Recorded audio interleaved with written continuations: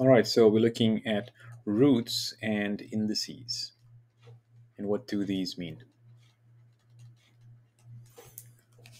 So looking at the law of exponents, the index laws that you need to know can be summarized as follows. So the summary of index laws can be as follows. If you've got a to the power of m multiplied by a to the power of n, it's going to equal a to the power of m plus n.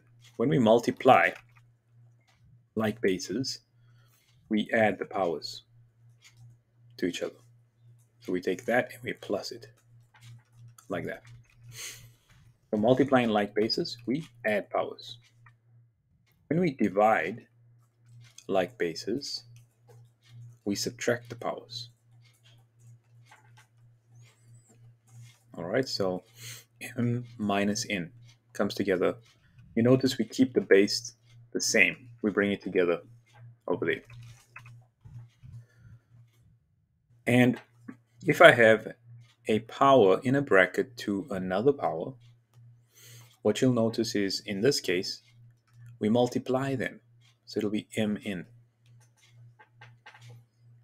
So if you have a bracket like 2 to the power of 3 to the power of 6, this is going to be the same as 2 to the power of 3 times 6, which is 2 to the power of 18, for example.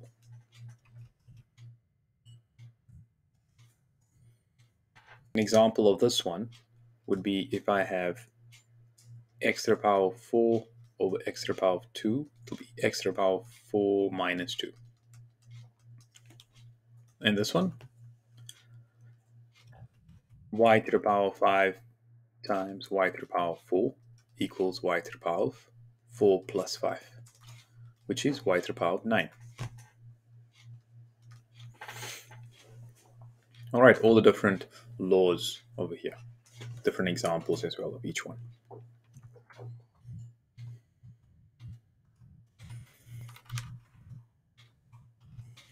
Let's look at the next one.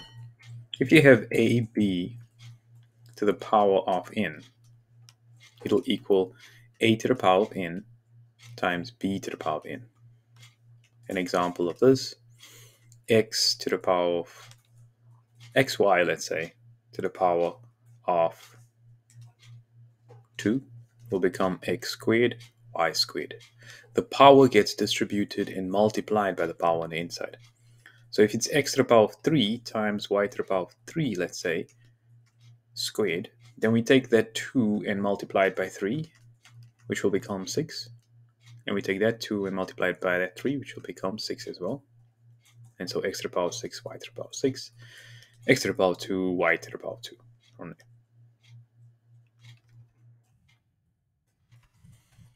We distribute the power, multiplying it by each of the powers on the inside.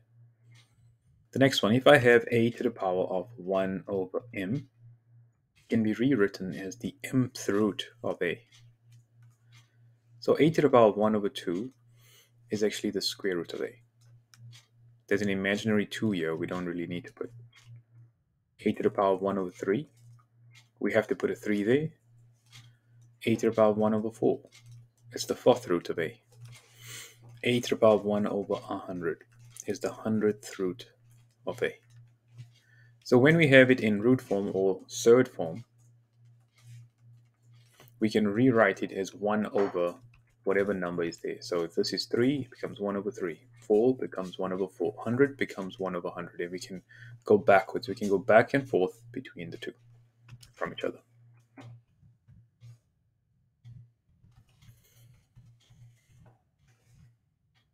The next rule, if I've got a to the power of m divided by n, then what I do over here is separate the two powers, and it ends up like this. N, the nth root of a to the power of m.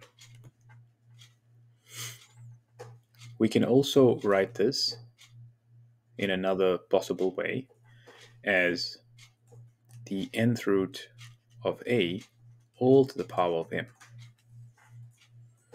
Now this one has a little bit of a story behind it, because by creating this, how do we go from there to there? If I have a to the power of m over n, this can be rewritten as a to the power of m times 1 over n. Or you can also write it as a to the power of 1 over n times m. There's two ways of writing this. Putting the m in front, putting the m at the end. And then if you put a bracket over here, keeping the 1 over n on the outside, or you put a bracket over here, keeping the m on the outside, you could then use the previous rule. The previous rule says if your power is 1 over m, it will be the mth root of it. So in that case, you're going to have a to the power of m over n, right? So we can rewrite this as the nth root of a to the power of m, changing the 1 over n into some kind of root.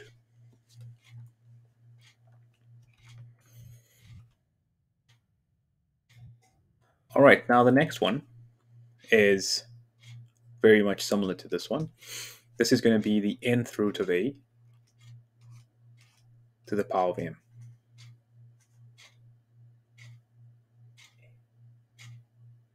And you can see you can get those two outcomes from there. All right, so that's what we remember when we do have this rule. The next rule is if I have a to the power of negative m, it will equal 1 over a to the power of positive m. A to the power of 1 will equal a. And a to the power of 0 will equal 1.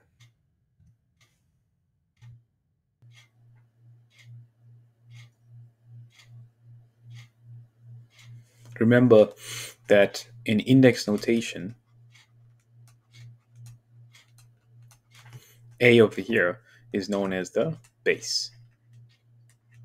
And n over here is known as the power or exponent. It's also known as an index. One index, many indices.